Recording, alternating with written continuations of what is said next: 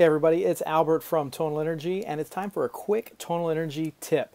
All right, so yesterday the founder of Tonal Energy, co-founder of Tonal Energy, Philip Geiger, was having a discussion with Jarrett Littman, Jarrett Littman, Claudia Taylor Johnson High School in San Antonio, Texas, and they were discussing ways to integrate higher forms of technology into what we're kind of in right now, which you can see up here. I'm actually in the Zoom box, so this is like what the low-def quality of Zoom meetings looks like. A lot of us are experiencing music in this manner right now.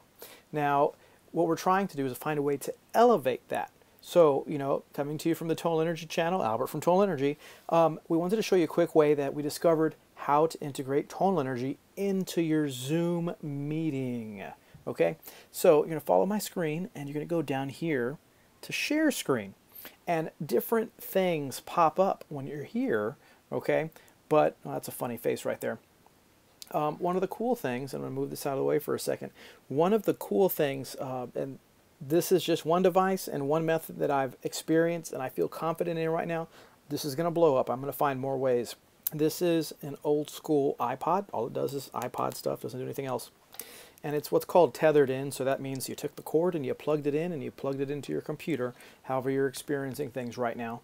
And then you come here to the iPhone, iPad cable, via cable, and then I found if you use this share computer sound, this is helpful. So go ahead and click that and share.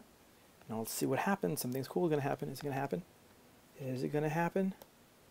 Ah, there it is. Check it out. Okay, so I'm actually through the Zoom software. Check, check, check, check, check. Check, check. I am talking right now. Through the Zoom software, you are actually not just sharing your visual, the face, or the audio from the old microphone here, but you're also sharing the Tonal Energy side of what you're doing. So with that being said, you can actually use Tonal Energy in any way that you normally use it. So you can use any of the analysis pages that you have going here. Okay, you can use the sounds. Adjust some temperament in there, use the old tuner, and if you really want to, you can add some recordings in there. And look at that, I'm able to throw a recording of myself. Hey, look, it's me inside of a computer, inside of an iPod.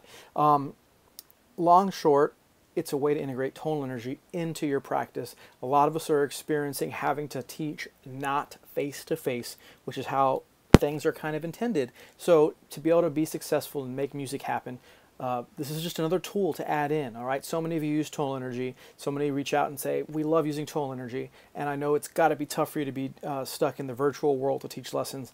Hopefully this is just a little way, something to help you out. This is new. Do you use other software? This is Zoom. It's something that a lot of you are using right now, but there's other softwares like Google Classroom or whatever. Leave those thoughts in the comment section below so we can kind of like investigate and test things out. Have you experienced or found other cool methods of sharing information back and forth to kind of make up for like the digital barrier that's between some of the things that we do? Leave those comments in the section below. So all right, again, this has been Albert with a Tonal Energy tip. Remember to like, follow, and subscribe to all of the social media, and until next time, stay smiley.